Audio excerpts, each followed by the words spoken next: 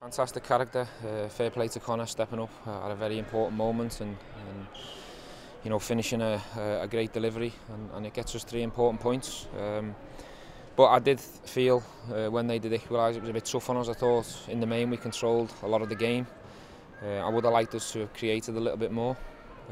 But I don't think you're ever going to get a comfortable game here at Killy because of their style, because of the pitch, because of the way it is. Very tight pitch, you know, you can see they've brought it in 4 yards.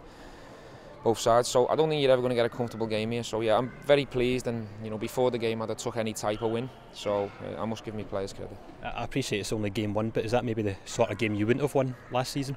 Yeah, maybe. We have spoke on numerous occasions about consistency and the mentality and doing what you need to do to get over the line, and you know, Killy asked a big question of us today. We've fell asleep on a set piece and they've scored at a very important time, and it would have been easy for my players to feel sorry for themselves. But fair play, we kept pushing. We managed to get a set piece. It was again a fantastic delivery from Tav, and you know, Connor's the vice captain here for a reason, because he's a leader and he doesn't like getting beat, and he showed great power, and what a finish at the end, so credit to him. I've just got to take Connor down now off that cloud because I know what he's like. The 2 goals, as you say, coming from set pieces, I guess testament to the work that's been done behind the scenes at training ground.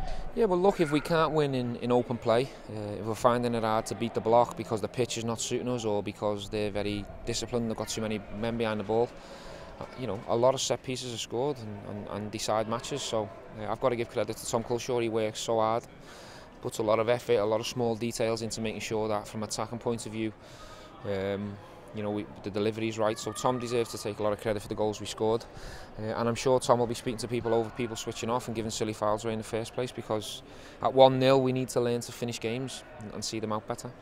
On to Midtjylland on Thursday, a tough test I'm sure, but what do you expect from them?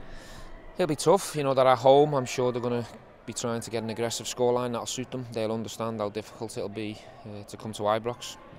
So yeah, we'll recover from this game and we'll enjoy the win for a day or so, and then you know, from Tuesday morning we'll start all the prep going into Midtjylland. It'll be an exciting game. I'm sure both legs will be very enjoyable, but we have to make sure we come out as winners.